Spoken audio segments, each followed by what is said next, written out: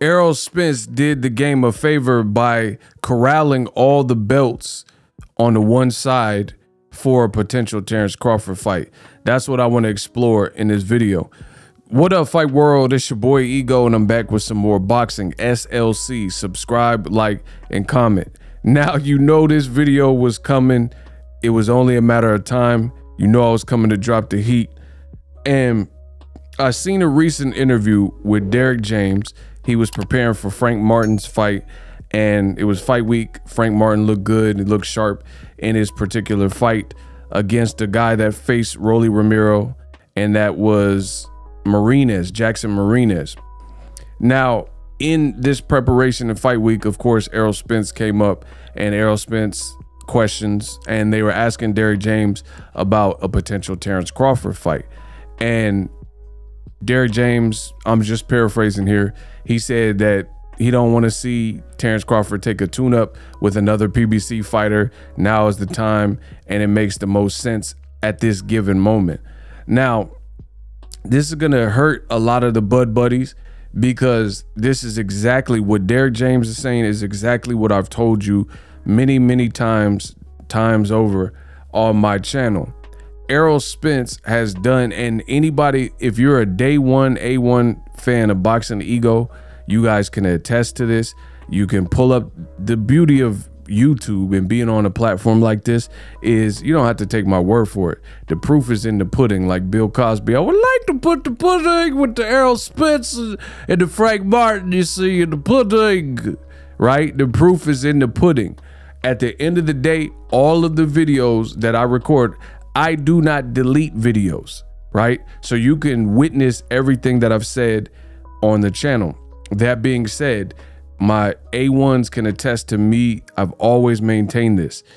Errol Spence, he did the game a favor, because the narrative that was being spun was that Errol Spence was afraid, ducking and dodging against Terence Crawford, which, if you think about it, it never made sense. Because, okay, yes, you could argue, one could argue that Errol Spence Jr.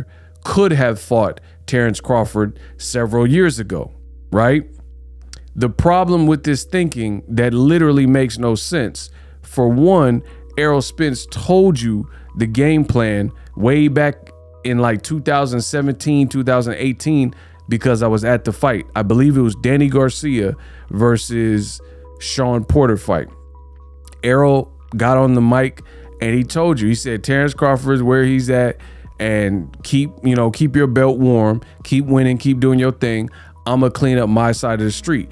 And I remember at this given point, this became almost like a talking point where some people berated Errol Spence for saying sides of the street. And you even heard Terence Crawford do subsequent interviews where he said, oh, there's not going to be no excuses and sides of the street.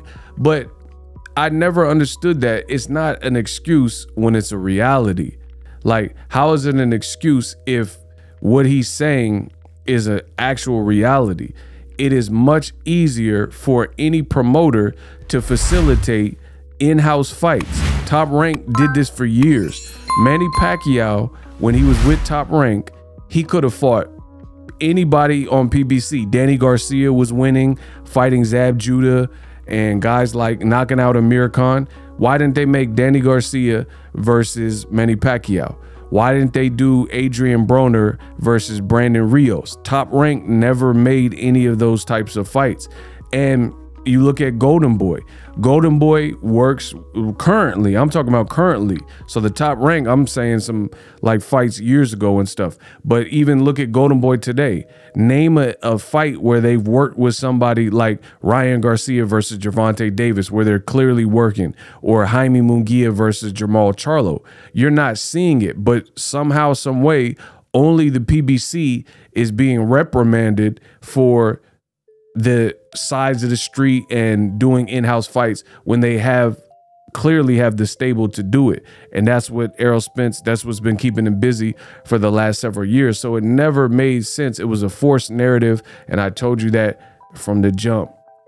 You know, because again, you look at Golden Boy. How come Golden Boy hasn't done Zordo Ramirez versus Eddie Hearn fighter Dimitri Bivol? How come Eddie Hearn does not have many fights with Frank Warren, except for when it's a mandatory like Dillian White and Tyson Fury? How come on their own free will they haven't made Dillian White versus like Daniel Dubois with no mandatories, no one forcing you to do it?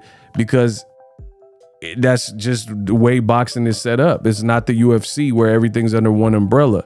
And Errol Spence said this from the jump. People reacted a certain way, but this man went out and did everything he said he was going to do from the beginning. And then now that Crawford is a free agent, you see how easy it looks like. Make sure you guys come in and subscribe to the channel for the latest and greatest. And you see now with him being a free agent, it provides more flexibility. And now they're saying this fight is closer than ever. Officially, there's nothing that's come out and said we're absolutely getting it. But you got to admit, it looks a lot more promising now. And, you know, this narrative that Errol Spence was ducking is just foolish, because at the end of the day, if Errol Spence would have fought Crawford years ago, he just fought Ugas and became the unified champion in that fight. And he fought Sean Porter in 2019 and unified in that fight.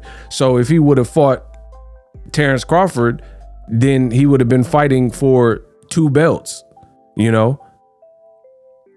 And then that means the winner of that fight would still have to go out and, you know, fight the winner of Pacquiao Ugas or track Sean Porter down or whatever the case was, depending on how they split it up. And that makes no sense, because it sounds a lot more appealing to have Terence Crawford, Errol Spence, Terence Crawford, Spence Crawford, undisputed. Now it's for all the marbles. So in actuality, Crawford has 1 belt that he got in his first fight at welterweight. So Errol Spence did the heavier lifting and one by one corralled and lassoed all the belts and herded the cows, right? If the cows were scattered all across the farm, Errol is like the sheep herder, and he herded all the cows and got them in one concentrated location back in the fence. That's something that you would imagine would be beneficial. Now Terence Crawford, coming fresh off of free agency, can fight 1 man and fight for all the marbles, as opposed to any other time in the last several years where the belts were scattered. You know, Errol Spence is the Thanos of the welterweights. He has all the Infinity Stones except for 1, and he's just trying to collect the last one from Terence Crawford. Boom. Let me know how I did in this video. Subscribe, and I'm out. Introducing Super Thanks. Right here on the official Boxing Ego YouTube. Super Thanks allows you, the viewers, to show a little bit of extra gratitude, which enables me as a full-time content creator to push out the content you need in the world of boxing. Underneath all the videos, you will see a heart with a $sign in it. You can enter any amount that you find suitable as a super thanks. A brand new interactive and colorful way to get your comments highlighted and noticed by not only myself, but other people on the YouTube platform. Super thanks, a unique and cool way to show and applaud us full-time content creators. Hopefully you guys enjoy the content. Super thanks. The future is now. The Hibernation 5s by Kenichi Bear. Hybrid gaming and lifestyle headphones. Out of the box, you can connect to any console or PC. Bluetooth ready with a low latency USB adapter, color RGB, and extreme bass mode. The Hibernation 5s adjust to you. Whether you need a gaming, travel, gym, or lifestyle headphones, the Hibernations got you covered. The new Hibernation 5s, link in the description. Customize the way you hear the world. Welcome to the nation. Are you tired of your YouTube videos not getting any views? Well, consider TubeBuddy. I've used TubeBuddy for years to scale up my YouTube channel. Now we're sitting over 200,000 subscribers. TubeBuddy is a browser extension that offers a ton of built-in productivity and time-saving services to take your channel to the next level. Use my link in the description to get started with TubeBuddy and level up your channel faster. We working.